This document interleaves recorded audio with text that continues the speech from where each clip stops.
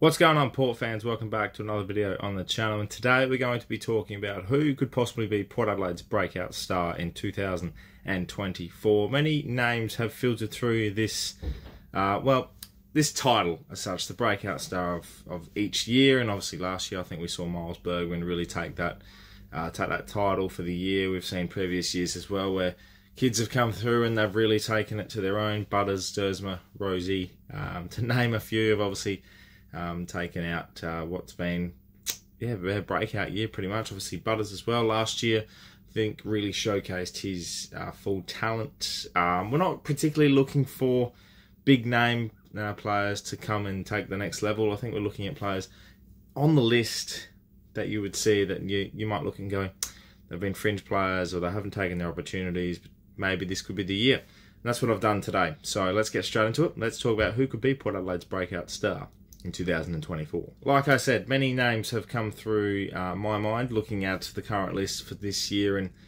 we could name a few, and I'll start off by some honourable mentions or players that I would be keeping an eye out for anyway. Dill Williams has obviously been fantastic down in the back pocket last year in particular. Hugh Jackson has been taking his game to the next level in the SANFL as well for the Magpies, and I think those types of players are the names you're going to be keeping your eye on throughout the year. And if I'm a Port Adelaide fan, I'm definitely looking at the Magpies team this year and really trying to see who could be a diamond in the rough to make a break into the best 23, obviously with the sub.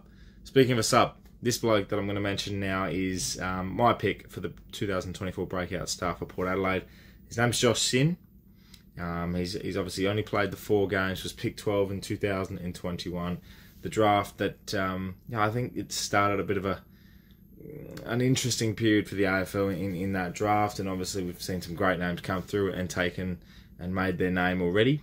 But I think now that Josh Sinn is on the list, he's only played the 4 games, 1 game in 2022, been injury ravaged, countless amount of soft tissue, hamstring injuries, and countless other foot injuries as well. Like he's really battled to keep himself on the park in his early days of his career, which is sad to see. Obviously, you don't want that to occur, and he's obviously pulled that short straw so far out of the draft. He did debut in 2022 against the Hawks in round 2.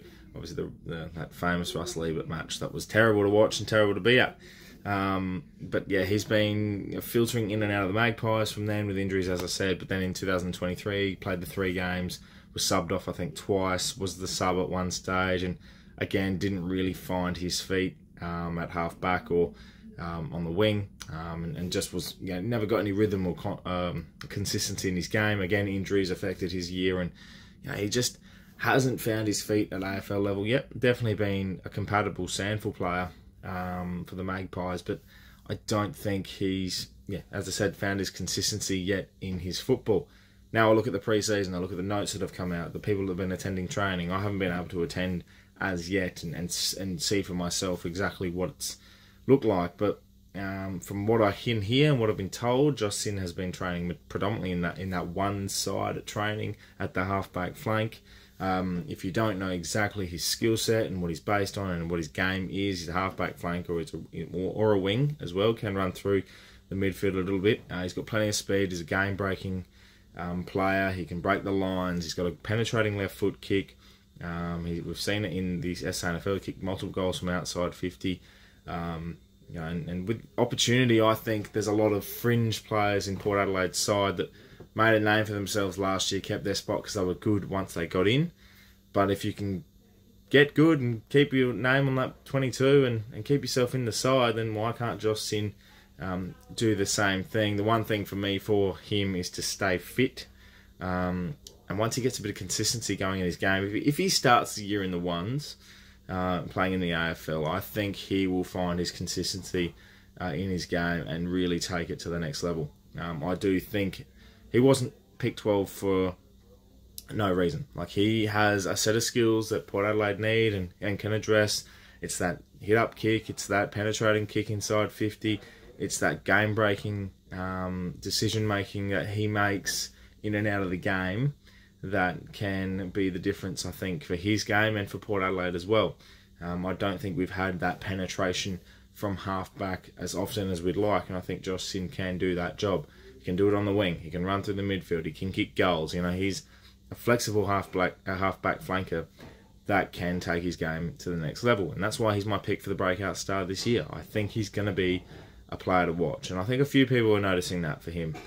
You know, you come into your third year of AFL, being in the system, you have an opportunity with new players at the club. It's a fresh year. There's no one really that's been setting the world on fire. You're fighting with, you know, players like I said, Dill Williams, Kane Farrell at halfback. You know, these players that are floating around and have been good, but they haven't set the world on fire yet.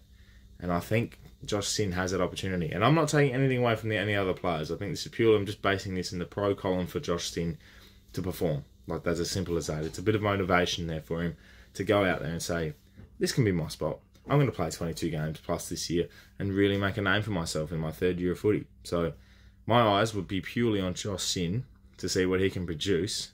And let's see if he can really make his namesake, since he was that pick 12 in 2021. Let me know your comments below, Port fans, and what you're thinking about this year in terms of a breakout star. Who are you keeping your eye on throughout the pre-season, and what are you looking forward to most from that player this year?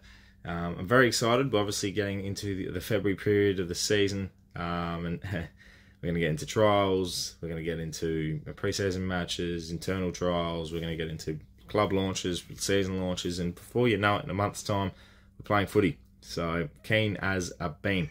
Look out for plenty more Port Adelaide and AFL content to come your way, Port fans. I really appreciate everyone's support and everyone watching the channel and keeping up to date. Obviously, the support with Pairs on a Pod, with the podcast there with Treaders and Matthew Bishop out already. Everyone else that's not a Port fan that's watching, I've seen a lot of support from everyone there as well, and it's just been great. It's been a good start to the year for the Pair.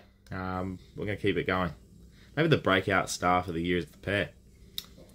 Nah, that's a bit self-confident. I'm not that. We'll just keep ticking away, eh? Let's see what the boys and everything else can produce this year. Thank you so much for watching. My name is Anthony, and as always, come the Pair.